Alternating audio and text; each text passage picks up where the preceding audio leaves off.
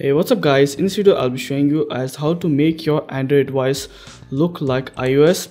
Now for this method to work, your device should have a paid application which is available in the Google Play Store, and you can see the application name is called as iLauncher. This gives you the look of iOS on any Android device.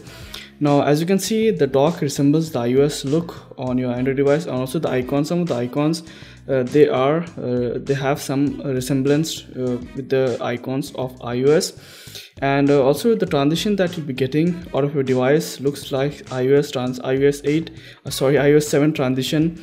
And I didn't find any lag or whatsoever or any force close by using this launcher on my Nexus 5, and this launcher can be used on any Android device. So if you want to uninstall an application, you can just tap and hold as you do on your iOS device. And for instance, if I want to uninstall the application, the studio application of YouTube from my device, you just have to tap on this X mark, and you'll be getting a pop-up message telling you to uninstall this application, and you just hit OK and your application will be uninstalled. And also if you want to rename the application, you can just tap on the icon of the application, and you can see you can change the icon, change the title, set this app as per your need, and also hide this application. You can change the title as YouTube Studio. You can see the name of the application will be changed. So through this you can change the name of the application also. And also when you just go into your folders, like it gives you the iOS folder look on your device. And also you can change the folder name also by just tapping and holding it, the icon. And when you go into your folder, you can see you can change the folder name on your device, first. So you can see you can change the name of the folder also through this method.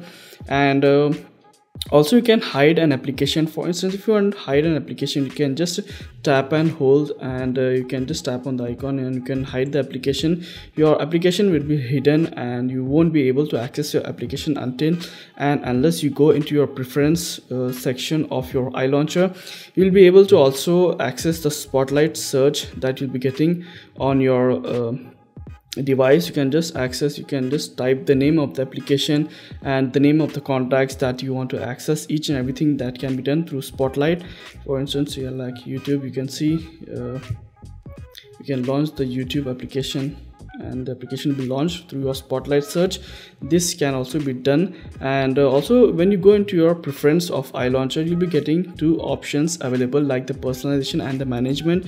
You'll be able to change your wallpaper, your logo, and also the layout option of your icons, like a 6 rows or 5 rows or tablet mode.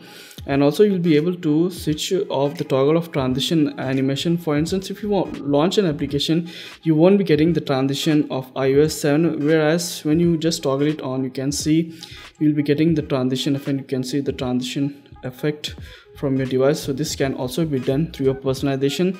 And also you'll be able to change your fonts. For instance, like you can change your general font, folder title, calendar date, and also the badge font that you'll be getting on your icons.